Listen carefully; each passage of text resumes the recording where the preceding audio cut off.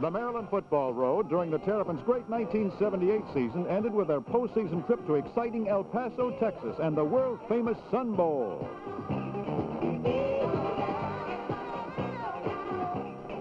Hi, this is Susie. We want to welcome all of you Maryland Terrapins to El Paso. We want you to have a really good time. The Sun Bowl had long had its eyes on Maryland as a potential visitor to this prestigious postseason game. Richard Pearson from the Sun Bowl Selection Committee was a gracious host and explains why Maryland was chosen. Well, firstly, Maryland has a class operation. I first met Jerry Claiborne at the ACC conference. Jerry Claiborne impressed us very much because he runs a really nice operation. It's a bunch of great kids, and they have a good football program. Maryland comes from a major metropolitan area, and, you know, they play great football. We have the two university schools of two major states, you know, Texas and Maryland. 6 bowl games in 6 consecutive seasons is the hallmark of a quality football program. Head coach Jerry Claiborne could savor this reward for the Terrapins' enduring football excellence. Well, the number one reason is that it means that you have just completed a successful season and that you are one of the top football teams in the country. I think it's also good for recruiting. It's good for your football tradition. It's good for your fan participation. It's good for your players because they get an opportunity to usually visit another part of the country and in a more relaxed atmosphere than your normal regular season games are played. I think this is the type of thing that, you know, you really look forward to at the end of the season, is that you have played well enough, you're ranked well enough nationally, that the people who are on the bowl selection committees look at your university and say, hey, we would like to have you participate in our bowl. Postseason games are meant to be a time for football fun, an award for the grueling hours in practice which produce success on Saturday. National television transports the action all across the continent. In the postseason, there are individual awards for excellence on the field, or in the case of Maryland defensive end Joe Muffler, for excellence in the classroom. Muffler was a super student as well as a tough defender and was named an academic All-American. On a brisk, windy afternoon, the Terrapins enjoyed limited success against the rapidly peaking Texas Longhorns. Quarterback Tim O'Hare shot the leather to Gary Ellis in one of the moments when O'Hare could elude pressure. The Maryland defensive line was tough all year. Bruce Palmer nails the Horn quarterback for a loss of 3. The other half of the Terrapins' Quinn senior defensive line terrors, All-American tackle Charlie Johnson finds success on his side of the line. Dean Richards, always a handful for any defense, shakes loose in the Longhorn secondary for a substantial pickup. Burly Steve Atkins was named as a marked man all day, but he still managed to leg the football for 8 yards. But the swift Texas backfield had too many Olympic speed sprinters, such as Lamb Jones, who sped 32 yards for a score in Texas Sun Bowl victory. The University of Maryland isn't just a major learning center. It's one of the very best, one of the top universities in the world, a member of the educational elite. Maryland is located in the heartland of the exciting eastern seaboard, crossing the important Washington-Baltimore corridor, just minutes away from both major cities. College Park itself is a bright focal point for college life. The Maryland campus, long regarded as one of the most beautiful in the country, is still growing, always glowing and vibrant. With its prime location, outstanding facilities, and rich student mix, Maryland is truly next door to the world. Tulane University opens Maryland's season with visions of upset.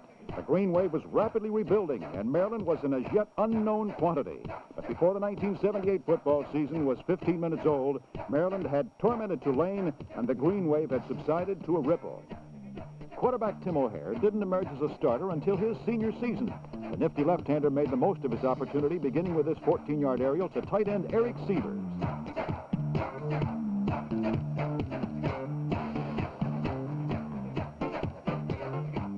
Smooth-striding punt returner Lloyd Burris helped the first-quarter touchdown barrage with this well-paved run for 47 yards. The Terrapins led 14-0 after just 15 minutes of play.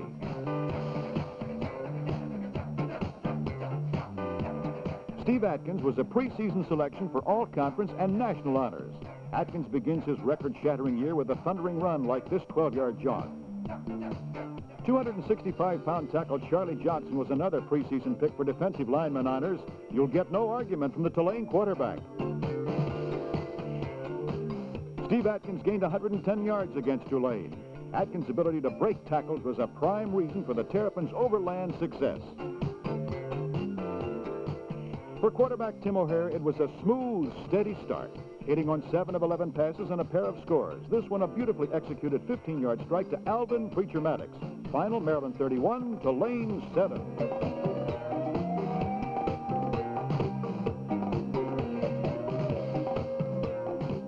Maryland's first road trip is to the University of Louisville. The Cardinals' converted baseball park was packed with the biggest football crowd in Louisville Red Rage history. For football fundamentalists, the game was to be labeled a hitter. The hitting began with a kickoff. The inspired Red Rage recovered an opening play fumble, capitalizing on superb field position, charged the Terrapins with a score in less than 2 minutes of play. But Maryland tailback Steve Atkins proves to be a key factor in the crucial early going with his power running. Atkins picks up 15 yards on the left side. At halftime, Louisville leads 7-3. In the third period, the Terrapin offense begins to roll. Still trailing 7-3, Maryland capped a 65-yard drive with this 45-yard aerial maneuver from O'Hare to Dean Richards. The Red Rage reclaimed the lead again in the seesaw skirmish. Tim O'Hare, facing a 3rd and 15 situation, hits Jan Karinci for 19 yards to keep the drive alive. With a minute and a half to go, the Terrapins score the winning touchdown on Preacher Maddox's tackle-defying 3-yard run. At Chapel Hill, North Carolina, on a soggy Saturday, Maryland opened its Atlantic Coast Conference title bid. Carolina was favored to win this game, not by much. But Maryland wins, and not by much either, in another 60-minute shootout. The first quarter was half over when Steve Atkins struck for 36 of the 162 yards he gained on this day. With deceptive speed harnessed to obvious power, Atkins was impossible to handle in this scoring scamper. Maryland's Bruce Palmer, a demon defender all year, tracked down the heel quarterback for an 11-yard sack. Preacher Maddox averaged 4.5 yards per carry on a heavy turf. At the end of this pitch out, Maddox used his marvelous change of pace to journey for 19 more. One of the great receptions of this season came on a 3rd and 28 situation. With the Tar Heels leading late in the third period, quarterback Tim O'Hare goes to Gary Ellis and gets the exact 28 necessary yards to keep the Terrapin offense on the field. Finally, Steve Atkins clinched the win with a 7-yard run in this 21-20 thriller, helped in large part by Ed Loncar's 3 field goals. If Maryland was becoming a team with character, the character was a reflection of the successful blending of player skills and intense coaching attention. Jerry Claiborne explains that mix. All right, now, men, thinking about that ACC championship, thinking about Maryland pride, thinking about being the best in the country. Think about it. But we're just very proud of this football team. It was a group of young men who had a purpose and went out and played just outstanding football. I feel like at any time we received an injury, somebody stepped front and center and took over and took up the slack. Good hand off, Steve. Good hand off. Good hand. Look in.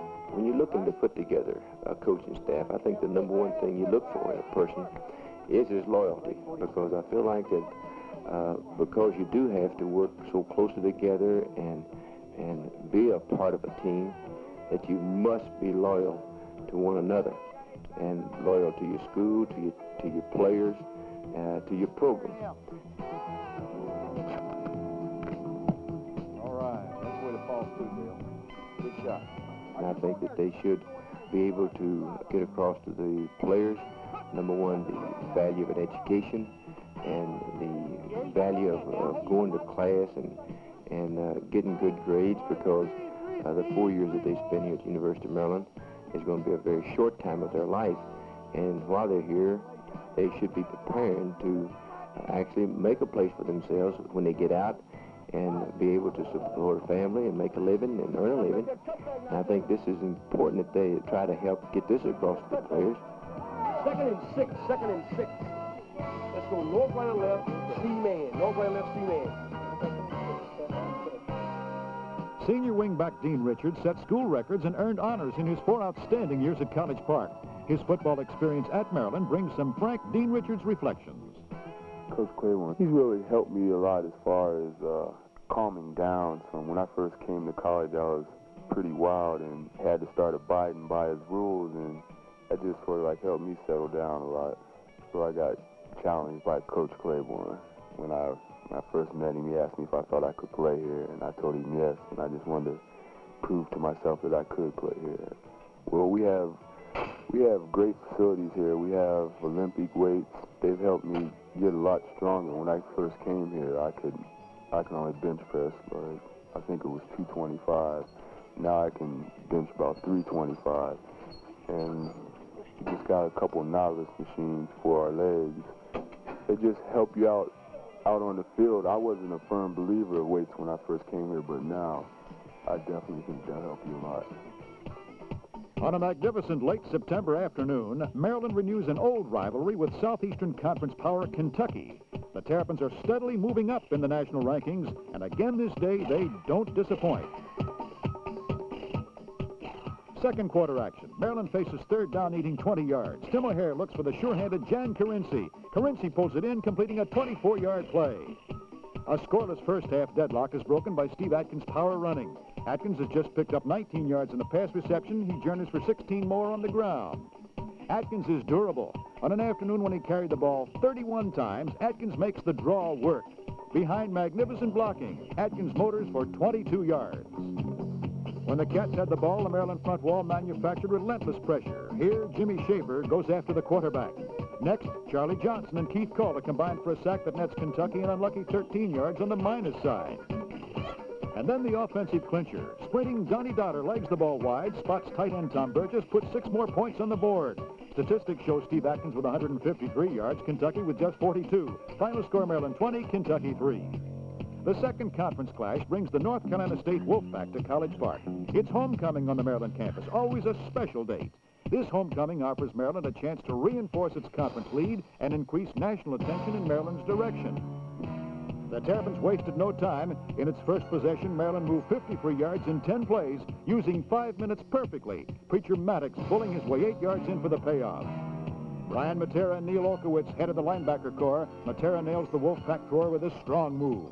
One of the great runs in all of college football in 1978 set the Byrd Stadium crowd of 46,000 rocking. With Maryland leading 10-7, Steve Atkins takes the following kickoff. The rest is history, as crisp blocking and Atkins' flying feet flip for 98 yards on the longest kickoff return of the year.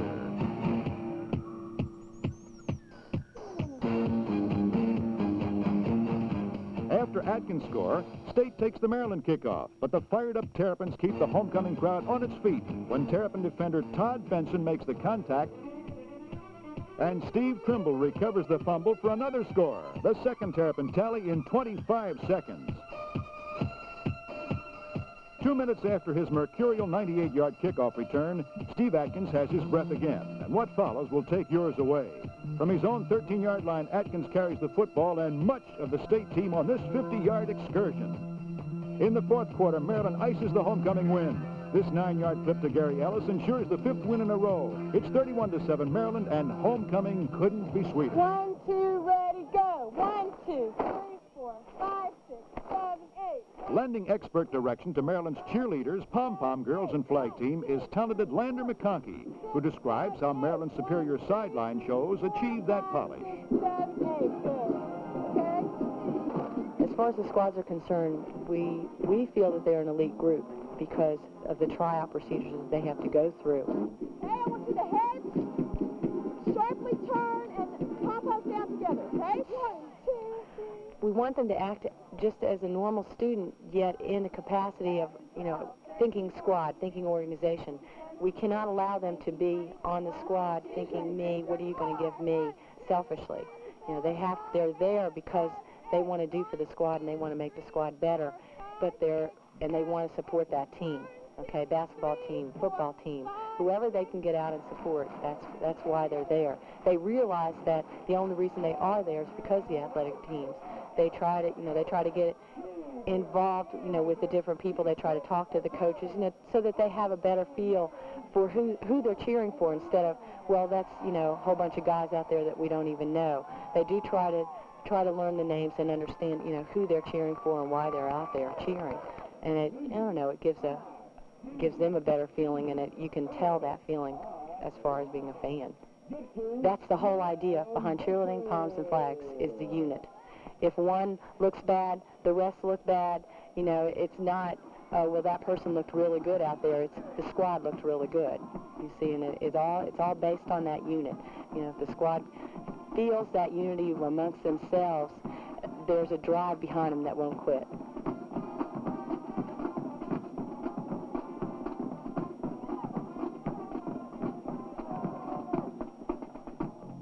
The undefeated Terrapins next visit Syracuse in ancient Archbold Stadium. The threat of snow hangs over Syracuse. More important to the Orange is a 5-game losing string to Maryland, and the Orange feels confident this year they can spring an upset. But for the first 30 minutes, the Terrapins are literally as cold as the weather. Only spirited defensive plays like Marlon Van Horn's brilliant move in the quarterback provides encouragement. A neat toss to Steve Atkins for 22 yards generates the semblance of offense for the temporarily stymied Terrapins.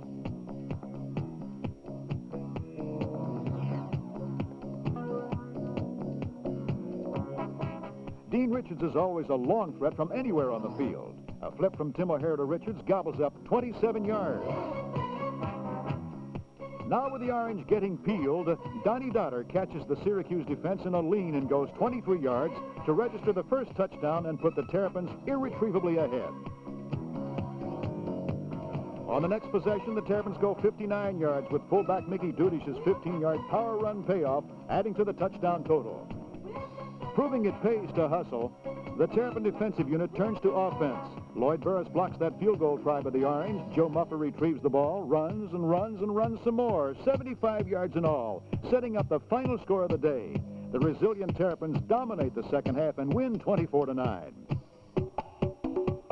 By mid-October, the undefeated Terrapins are rolling, with Wake Forest the next home and conference guest.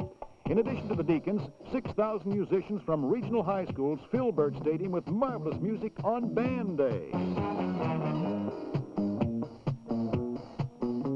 Wake Forest's new-look offense suffers an early shock when Lloyd Burris pops up in front of an errant Deacon toss and flies 43 yards before being collared on the 19.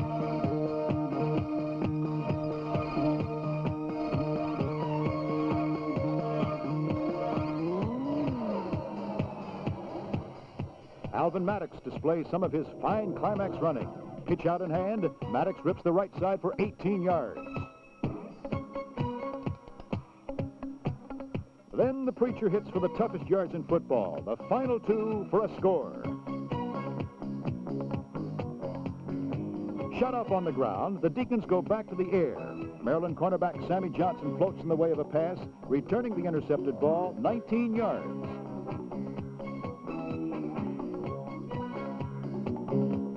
Finally, 6'7" Mike Tice, tallest quarterback in Maryland history, finds Alvin Maddox for the second of Maddox's 3 touchdowns on this 30-yard strike.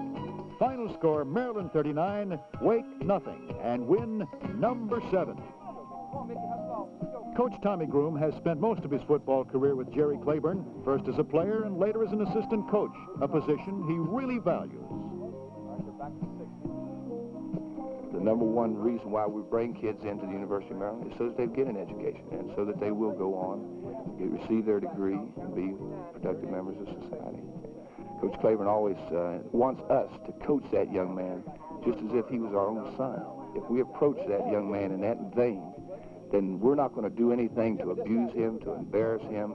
We're going to make things available to him just like his father. We're going to bring him up, raise him in our family. We will spend more time with this young man throughout the next 4 years while he's attending the University of Maryland than any other group of people. We have a strong moral obligation that we are going to raise this young man in our university environment to where when he finishes, he is going to be an outstanding class individual.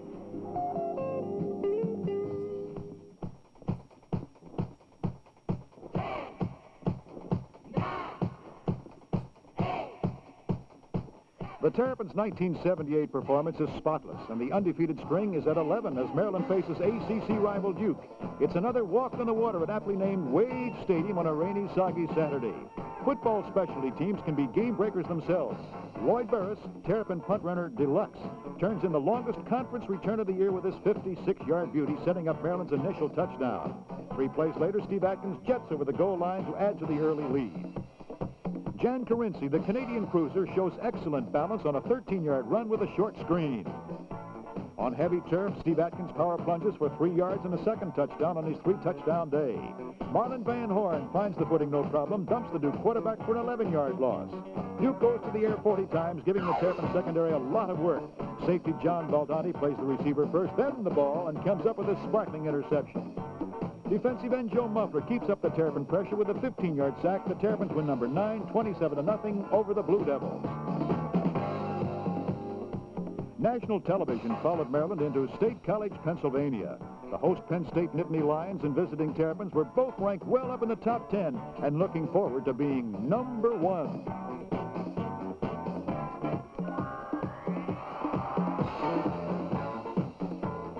Dean Richards has been particularly effective against the Penn State secondary. Tim O'Hare finds Richards for 34 yards in a day when the supercharged Lions play one of their finest games of the season.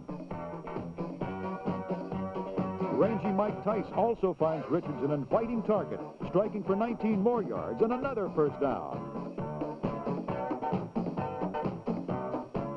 Charlie Johnson's steady, relentless play up front made him a top-choice lineman of the year for the Terrapins. Chuck Fusina felt Johnson's iron grip on this 5-yard sack. It's Johnson again, freeing himself from the blockers and coming up with the quarterback 8 yards behind the line. But it was State's day to prevail, sending Maryland to its first defeat of the season. Maryland bounced back from the initial loss with a conference win over Virginia. The Cavaliers had hoped to find the Terrapins down after the tremendous effort of the previous week. It took the Terrapins some time to get going. The Cavaliers struck for the first score.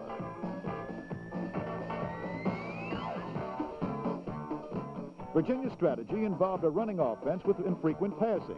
The run and the pass were blended on this quarterback option, but Steve Trimble shows excellent recognition as the Terrapin defensive back comes up with the interception. Maryland quarterback Tim O'Hare's 220 yards passing included this 30-yard hummer to fleet-flying Dean Richards. Steve Atkins finds the AstroTurf footing to his liking on this 17-yard jaunt through a gaping left side gap. Tight end Eric Severs' 6'4", 230 is an inviting target for another O'Hare aerial. top line defender again is Marlon Van Horn, who measures the Cavalier quarterback for a -10 on this inside power move late in the fourth quarter. And the Terrapins win number 9 when Preacher Maddox goes 4 yards off the left side in a 17-7 Maryland victory.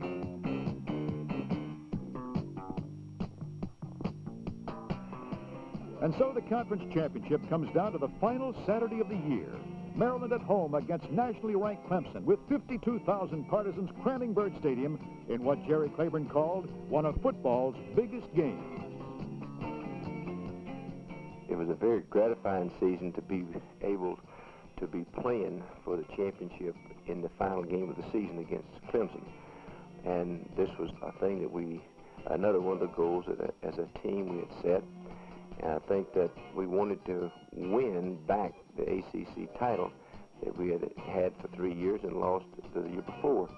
So this was one of the things that we really wanted to do, and it was a bitter disappointment when we lost what I thought was a great football game to Clemson University. But again, as some of the facts that you learn in life, that you work hard, you strive, you prepare, and yet sometimes you do not reach the goals that you set. But the fact that we did come so far and we're competing for the championship on the final game of the season was a real tribute to this football team.